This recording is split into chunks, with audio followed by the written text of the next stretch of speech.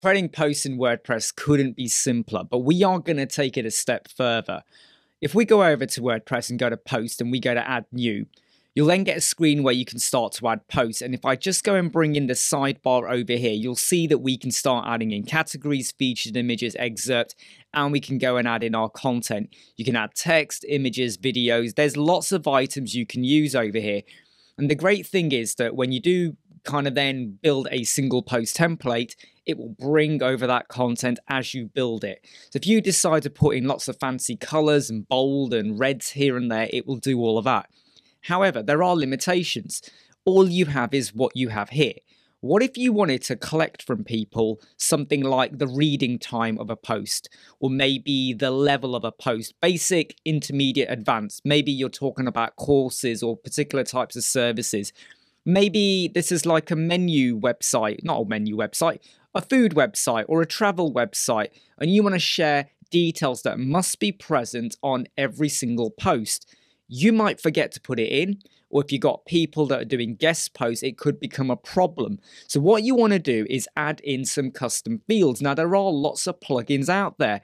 However, I'm going to show you how you could do it completely for free just using a code snippet. So I'm going to go over to snippet and I'm going to click add new and I'm going to dump this in here. Now this does look quite complicated, but don't worry, okay?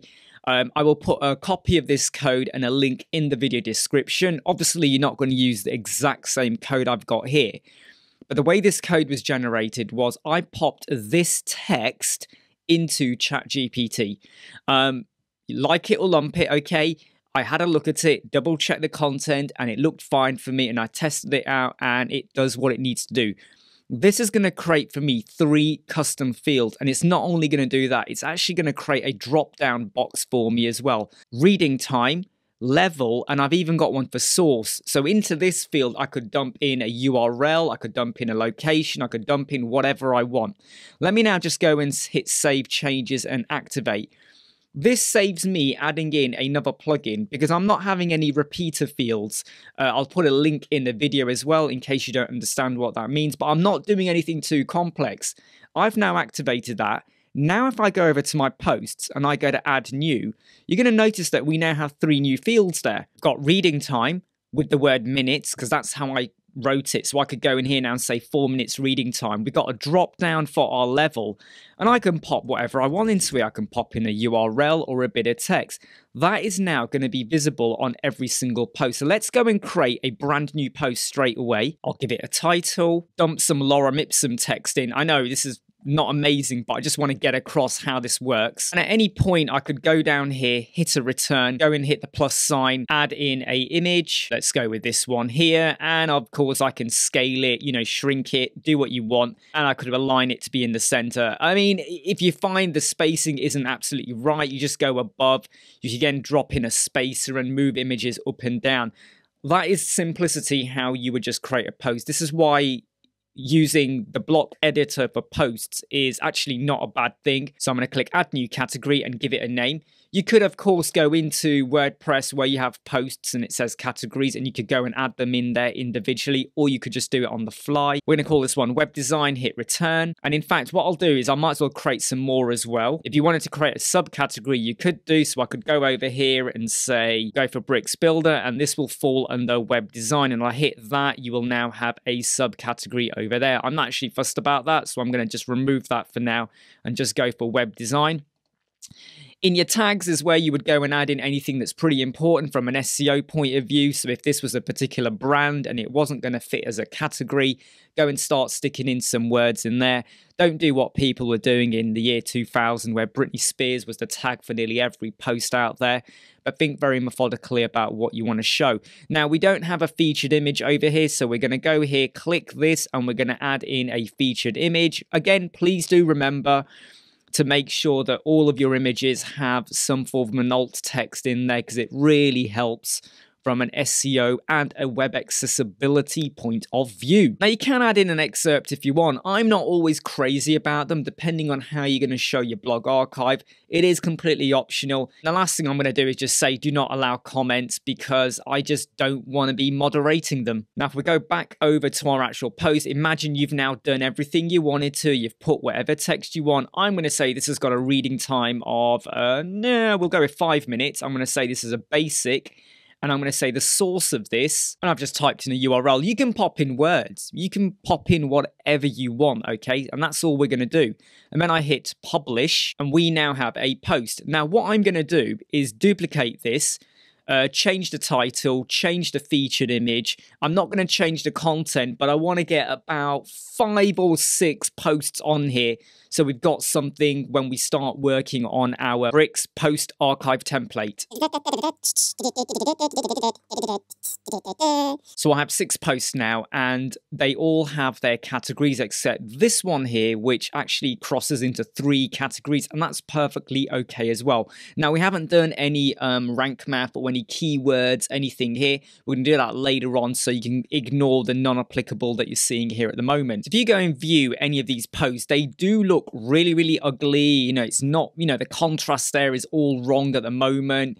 Yeah, you know, I mean, look, you can get away with it. If I'm honest, you could get away with this, okay? I mean, you got your footer still, you still got your header at the top. You could get away with it, but we need to really improve on it. And at the moment, this is how our posts look, which, again, it's not too bad, but let's make it look so much better and make it fit more our branding on our homepage. And also we're going to have a blog page. And then obviously when you click into them, we want this to look so much cleaner and better. And we are going to create a sidebar as well. We go to bricks, we go to templates, we click add new, and we're going to give this the title of post archive. And then from the template type, we are going to pick this one over here called archive. I know it doesn't say post, but that's what the archive is there for. Let's click that. What we're going to do is just dump in a section and a container into the section. We're going to follow through the same style that we've been doing before. So I'm going to go and give this 2 REM padding on the left and the right. Then into the container, we are going to go and grab the post widget. Now, if you go and type in archive, you're not going to get anything. So what you need to do is just type in post like that, and you will see post. Don't start pulling over any of these. These are more relevant for, say, the single post template, which we are going to come on to later on. But now we're just going to dump in the post, and straight away we get that. Click on the title, and it's going to take me to that very boring, ugly post, well, the example that we have at the moment. But let's make this look a whole lot better than what we have at the moment. Let's go to my section. I'm going to say that forever and a day, there will always be 5 REM from the top. Don't care what breakpoint you're on, and it will follow that through, so you don't have to go through and check every breakpoint. We go to the post. Let's click on the content, and we have quite a lot of settings here, but we're going to go through them systematically. The very first one is the query. You click this, and you get a bit of a pop-up over here, and this is now where you get to define, well, what are we going to see? This down here is more about the fields and the layout. But this query is about what you're going to see. So we are going to see posts, obviously, but we could also do pages, which is really, really ridiculous because none of my pages have a featured image. Remember, if you wanted to do that, go over to settings, go to page settings, go to social media, and down here you'll have your image that you want to go and set, which we're not doing for this scenario. Let's just go back over to our post, go to query, and we're going to remove that. I mean, it will default to post, but you can, if you want, just make sure you stick it in. What's the order you want to go for? Do you want to go for date order? Do you want to go with descending or ascending? Maybe you want to do it by the name or the author. By the way, if you're ever working on a WordPress website and your products or your posts, you want to do them by date order, but you want to kind of manipulate the order a little bit. Because if you go with title, it's A to Z or Z to A. And you find, well, these aren't really working for you. You can see the timestamp of when these were done. What if I want this post over here to be the latest one? It was done on the same date at 9:17. I'm going to go in here, quick edit, and I'm going to change the time to be 25. And I hit update. That post, okay, is now at a later time. Now when I refresh the page, boost your online credibility is now gone over here. So if you've created products, but now you want to be a little bit, controlling over the order, just go and change the date. I could, if I want, change this to only show 2 posts. At the moment, we only have 6, so I'm going to leave that blank. We can also offset. So we know the boost your online is the very first post because it's in date descending order. If I put in a 1, that first post has disappeared. If I put in a 2, the first 2 will disappear. I put in a 3, the first 3 will disappear, and you get the idea. This is a great little feature here where I might say I'm going to exclude the boost post like that, and it will now disappear. Maybe the boost post is post number 5. And it gets really ridiculously silly if you try doing offsetting there. I can now exclude that entire post. Maybe I just don't want it visible on here. Or you can just restrict, include, exclude categories. So terms include, I'm going to say, well, give us the digital marketing one. You can define what you want to do. Now, why is that good? You could use this for a particular category with a particular style. You could then create another one with a different style for a different category. So you're not restricted to just doing one kind of style. And if I was to scroll back up and say, only show me 2 posts like that, and when I scroll down and say, give me an infinite scroll, and let me just view that now on an actual page, as you scroll down, they start to appear, okay? So what would have happened is, and I'll try and show you that again, you have 1 and then it jumped through.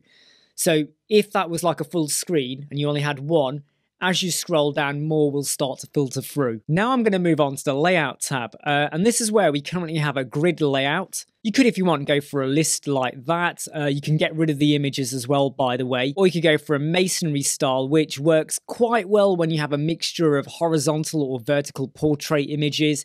So you got a bit of that like brick effect. Or you could go for metro as well. For anyone that's kind of bored of your traditional design, this is not bad. It really isn't.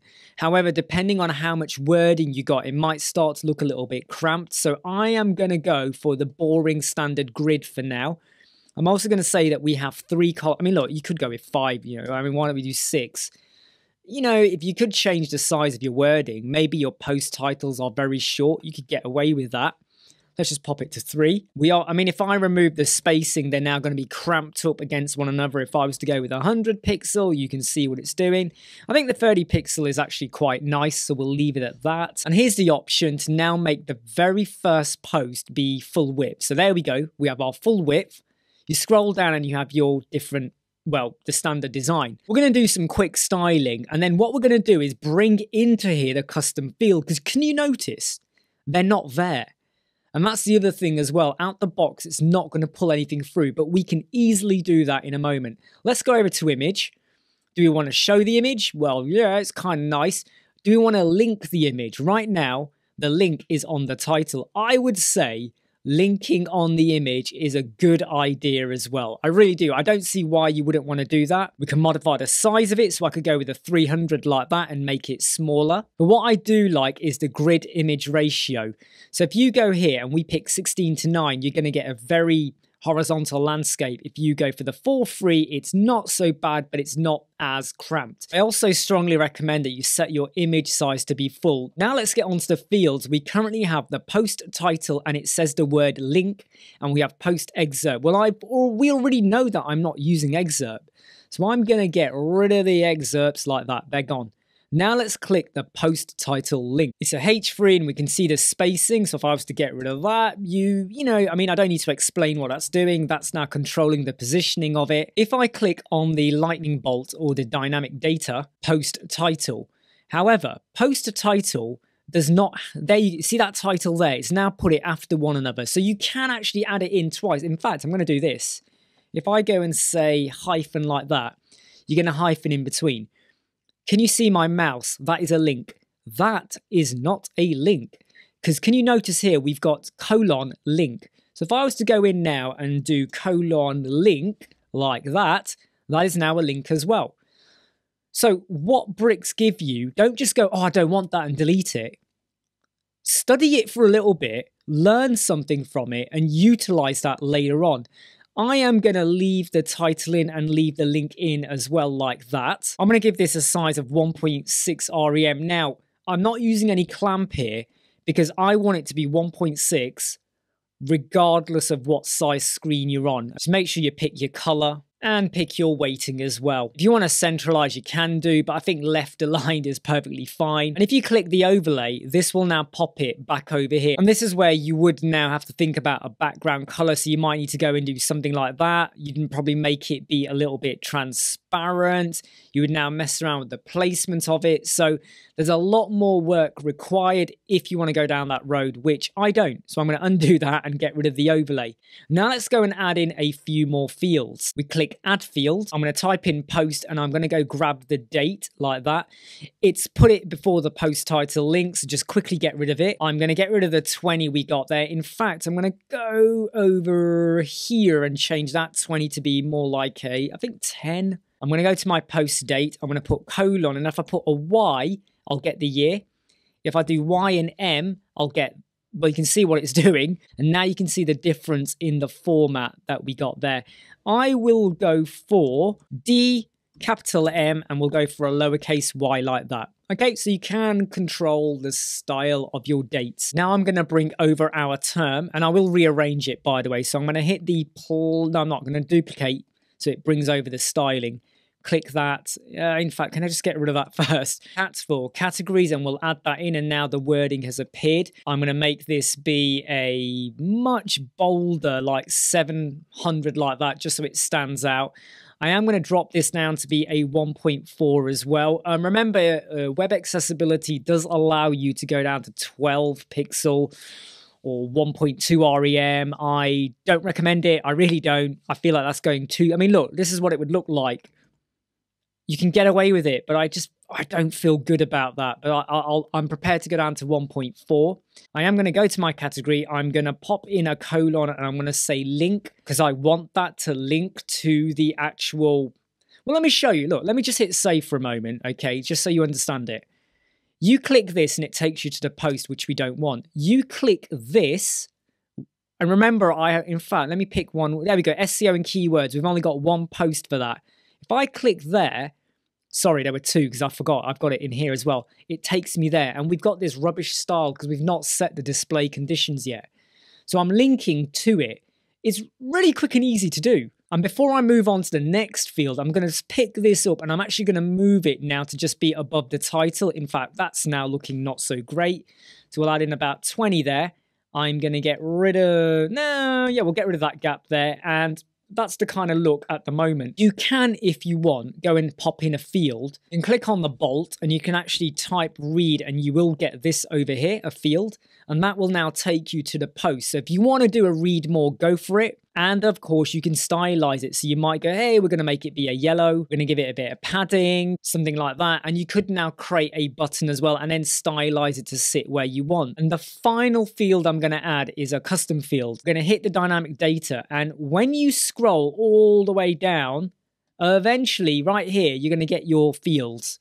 They're right at the bottom. Well, they're in the custom field section. I should have just said that. When you go all the way down, reading time, level, and source. I'm not going to do reading time or source yet.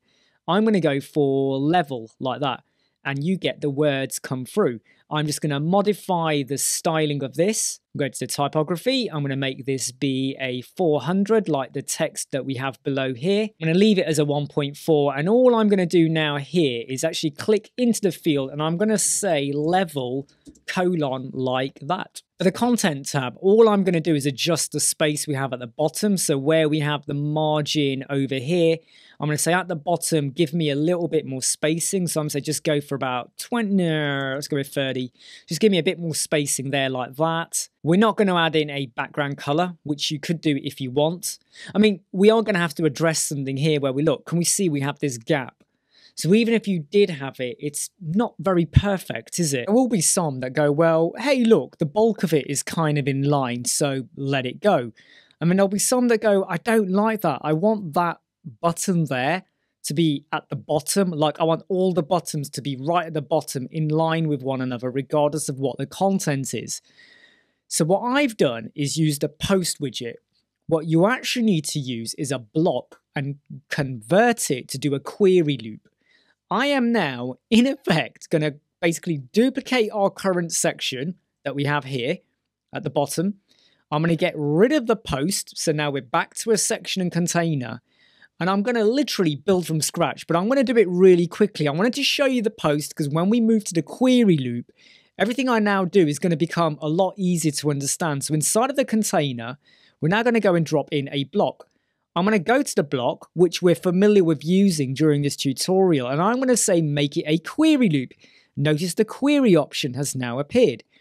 You go into here, and basically I'm just going to go post, we'll leave it in date descending order. I'm not going to change the number of posts. I'm not messing around with any of the terms or what's included or excluded.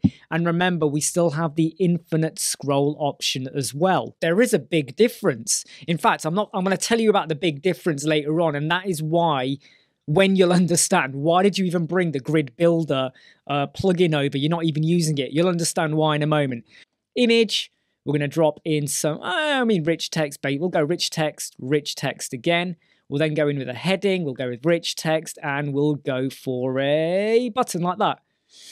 Now you will notice, oh my God, everything is kind of like duplicating on itself. Don't worry about that. I'm just going to go over to my block, go to my query loop, and I'm going to say, just show me one for now. So it's easier to work with. Now let's go to our image and click down here where we have the bolt. I'm then going to type in feature or feet and go and pick the featured image. That is now come through. Don't worry about the size of it just yet. Just get your stuff in, okay? Then we go to the very first rich text, which, if we remember, was the keyword. So let's just get rid of the text we have over here. Click the bolt, go to terms, and then I'm going to pick categories. I'm just going to quickly rush through this and then I'll do all the styling. I'm now going to go and pick the date that we have here, current date. I don't like the format of that, so we're going to go here and we're going to go D, capital M and a Y. Heading is not going to be the heading, it's going to be the post title like that. In fact, get rid of the word I am a heading. In fact, don't forget to put the words colon and link. Let me do it over here with the category as well. We'll just do colon and link again. The bolt on that one, and we're now going to go to the custom fields and pick level, and then I'm going to put the word level before like that. Trust me, once you've done it, it's not that difficult. And I know it feels like I've just replicated a load of effort, but I really wanted to get across what's the problem with if you just use the standard post widget, because a lot of people will go straight to that. And it's almost like if you don't know about the query loop, that little bit there, you may overlook it. That's a 1.4, that's a 1.6, and that is a 1.4. You could, if you want, set a style, go to row gap and just go for something like 10 pixel like that, and that kind of starts to nicely space things out. Now, before we refine the layout of that, let's just start linking this to the post, because at the moment, it doesn't matter where you click, it's not going to go anywhere. So let's go to the image first.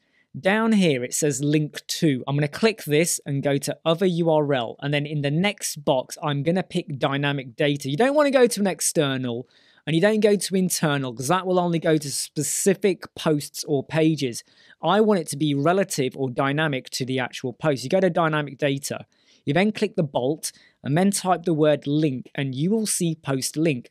That will now go to the post link. We don't have to worry about the category because we've already put the word link. We're going to go to the button. We're going to pick dynamic data. You're going to hit the bolt. You're going to type in link and you will now go to the post link. So if I save that and we go here now, you click it, it's going to go to the link.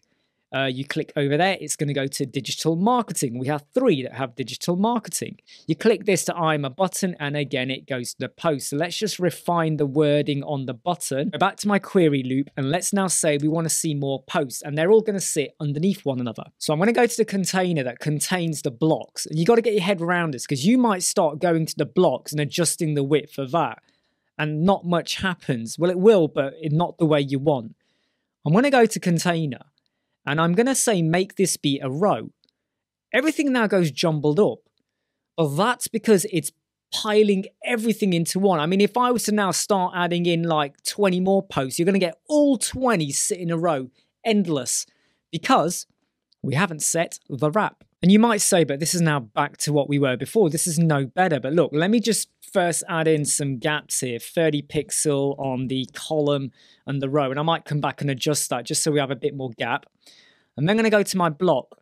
I'm then going to go to my style, because all we've done is wrap the contents of the container, but the blocks are still going all the way across. So let me go and pop in a value of about 335 like that. Now you are going to say, yeah, but your buttons are still not kind of in line with where they need to be. We'll go over to our block, go to our content, and you see here space between. So that will now create a space between. Then I go to my container and I say I want everything inside of there to be stretched. Look at that. Can you see it?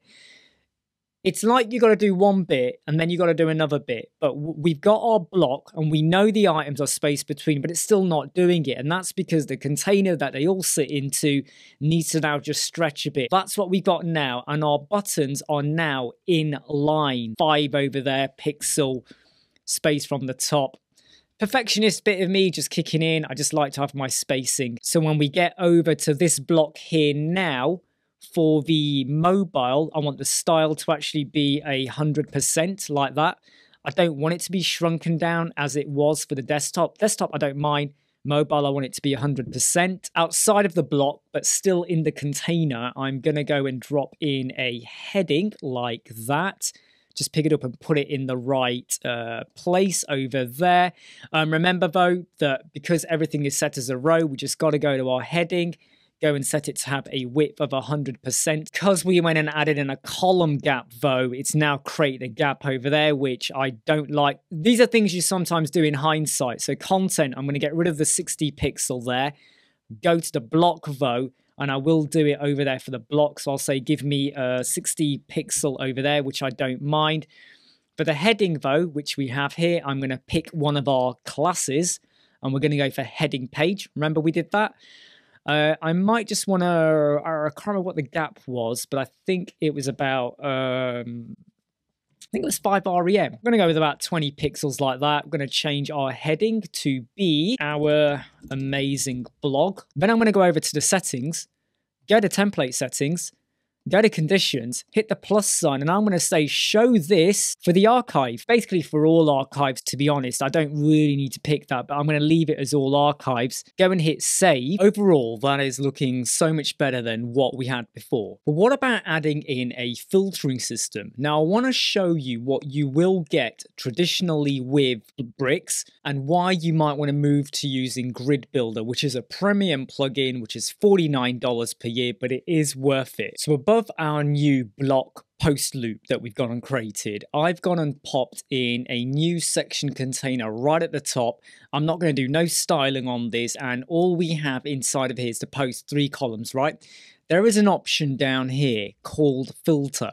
You do not get this when you do the post or the query loop with the block. Look, if you scroll down, in fact, we click on query, you don't get that filter option. And if I was to go over here and type in filter, there is nothing there for you. So on the traditional post, the option for filter is there. And if I click it and I now go and say, well, okay, I'll tell you what, we'll go for the categories. And then what will happen is at the top, we will now have this become visible. Now, I'm not going to bother styling this, okay? So if I now click any one of these, it is, I have to admit, very nice and stylish. What we're then going to do is go over to WordPress and go to Grid Builder. I'm not going to put a link for this in the video description. You can go and search for it. So I don't want you to say, oh, you're only doing this for affiliate purposes. I'm not got any affiliate set up with them whatsoever. What you would do is after installing it, and you've paid for it, you then also want to download the bricks extension or the add-on as well. This is free. Well, once you've paid for the Grid Builder, you can then just go and download it. So go and get that. Then go to Grid Builder and go to where it says all facets. You don't really need to mess around with any settings whatsoever. We're going to go here and we're going to click create a facet and we're going to give it a name. I'm going to call it categories and I'm going to copy that and I'm going to paste it here as well. Then I'm going to go to behavior. For my categories, I do like the button look, so we're going to go for a button. You could go for a drop down, checkbox, select. You can even go for range if you got WooCommerce and a price range. But we're going to go for filter and we're going to go for buttons. Down here now is where I get to select what I want. Now, we are using categories, so very easily we're just going to pick categories. We do have a subcategory for one of them, but so we can show that if we want. But I am also going to say do not show empty choices. Anyway, I'm going to hit save changes. Underneath our header, I am now going to go and drop in our grid builder. So what you can do is type in facet or face and you'll see the option there. Now, as soon as you do that, the layout's all gone really funny. That's because we just need to set the style of this to be 100% because remember, this container is wrapped. However, you can't see it. It is there, but it's not visible. Go to the content tab and select one of them. We'll go for categories, then select the post it's going to touch. So if you have got maybe 2 or 3, make sure you pick the right one. You'll know which one it is when you pick it, because if you pick it and that category or that field you selected is not present or relevant for the post, it will just say there's nothing to be found. If I go back into Grid Builder in WordPress in the settings, you will see color schemes that you can use to modify. So I've given this a slightly darker yellow color. So it works. You do have this title over here.